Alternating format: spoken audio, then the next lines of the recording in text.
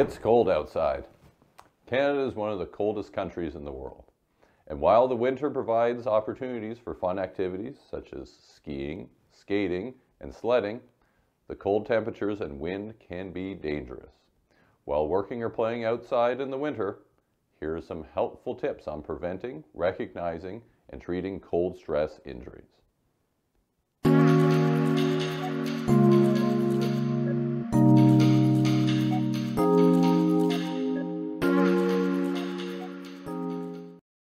The human body works to maintain a core temperature of 36 to 37 degrees Celsius. When cold, the body starts to shiver in order to warm up. When temperatures reach certain levels, the body cannot regulate its temperature anymore and starts to lose heat. This leads to cold stress injury and can be fatal. A person can be more susceptible to cold stress if they aren't adapted to the cold, have a medical condition, or are taking medication that can prevent or impair temperature regulation. Age and other physiological characteristics can also have an impact. Before heading out into the cold, check the weather forecast for temperature and wind chill. Wind chill will make the temperature feel colder.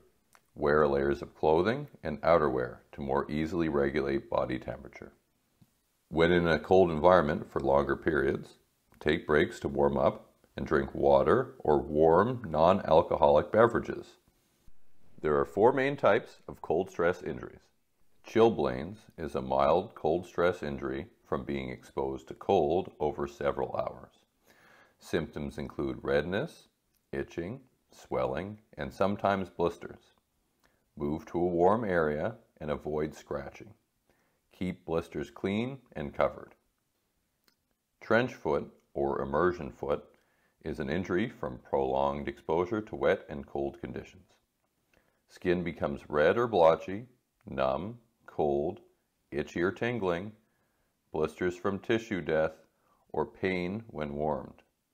Remove footwear and wet socks and carefully dry the feet. Avoid walking on injured feet if possible.